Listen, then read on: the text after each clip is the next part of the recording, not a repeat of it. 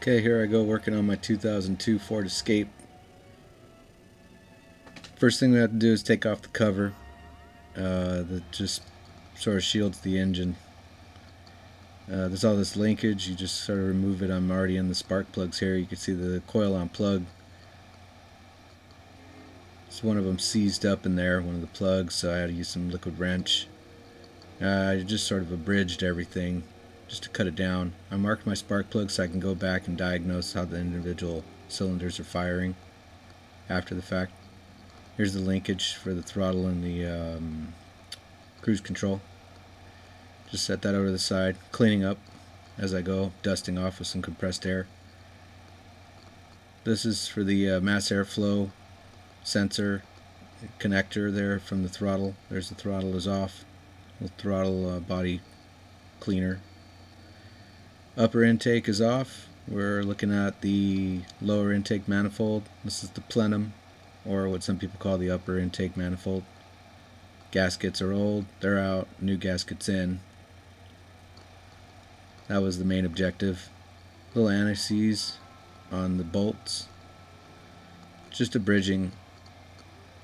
Spark plugs out. Here's sort of my kit. There's my spark plug gapper. Use the wire one for more accuracy. Spark plug back in. Coil on plug back in. And of course the screw, or the bolt rather, to hold it in there. There's all my disconnected vacuum lines, etc. Spark plug number 3 comes out. And of course it's time lapse, so it just gets switched very quickly.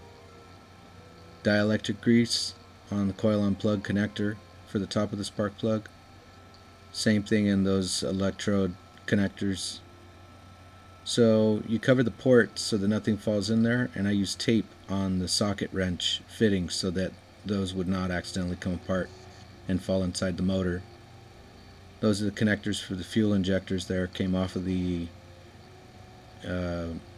fuel rail, the wiring harness that connects to the fuel rail.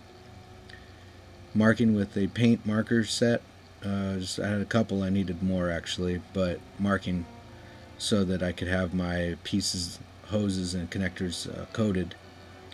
Individual plugs for the ports would have been better, like rags, paper towels, or socks, which I'm going to do next time. I got lucky, nothing fell in there. Those gaskets there on the lower intake manifold are the crucial ones. Obviously had not been changed probably since the vehicle was manufactured. There you're looking into the actual engine block. So, and there's the actual intake manifold with the fuel rail connected to it. We're looking at the PCV valve here. There's the new one, that's all it is, made out of plastic. Pulled out the old one, it was all fouled with oil, as you can see there. And the PCV hose is hard, brittle. Looking in, it's kind of dirty everywhere. So as I go through, I just try to clean up everything without letting anything fall into the engine or getting too tedious about it. It was a one-day job. It took me 6 hours to do all of this, so I couldn't take too long to do any one particular thing. Intake manifold goes back in, fuel rail connects, slides in underneath over on the left. It kind of slots in and under, the wiring harness does.